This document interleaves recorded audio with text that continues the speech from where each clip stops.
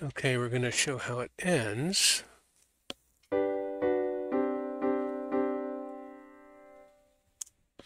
Alrighty. Ladies and gentlemen, this is a recap of composing in multiple dimensions, part 60, sieves and sliders. In today's episode, we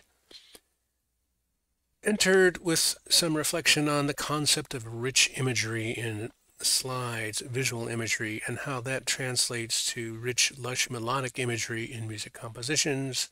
And we listened to one of our older ones for the illustration of that point. We then worked on down into improvisation 3, taking the original version, which was this one, and we restructured it some more, adjusted the pausing. We even experimented with timbres. This is what the ending sounds like with timbres.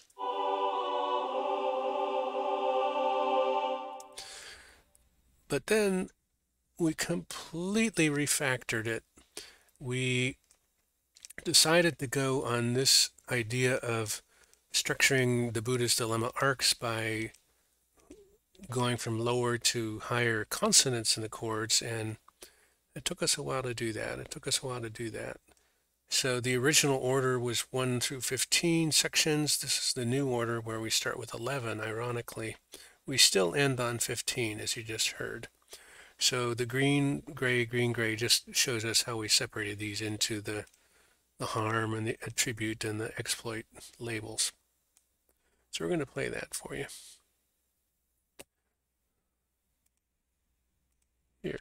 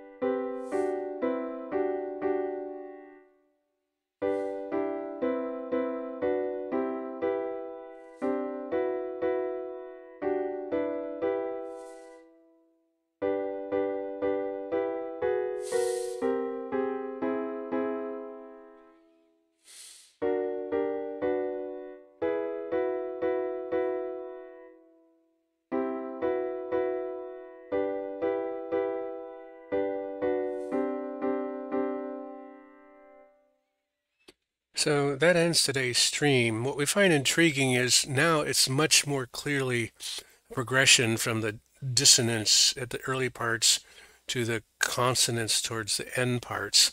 And if you're reading these labels in our mind's eye, we're starting to kind of tell an internal story, and we feel like the music more closely aligns with that story we call the Buddha's dilemma. Now, it is true that some of them could still be swapped around. For example, here there were 2 7 consonances, 2 6 consonances that could have been switched around. Actually, this was the actual chord score over here. This was the chord score here. And we made a little kind of arbitrary decisions to kind of separate them and push them apart and so forth. So we could certainly revisit it, but and we will. You know, the basic idea is to keep working with Improvisation 3. Also, as we mentioned, we made quite a lot of instrument changes while we were experimenting. We started with choir, and then we jumped to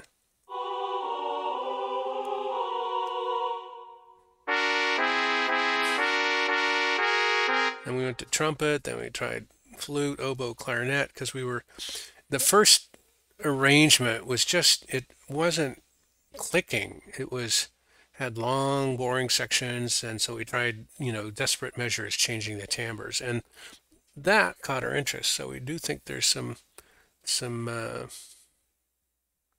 add back the instrument changes would be an idea for next time. So, acknowledgments to some things to do who stopped by. Mr. Spatz, haven't seen him in ages, came by, and Miss Cleo, as always. Do take care, do come back, and do keep on streaming.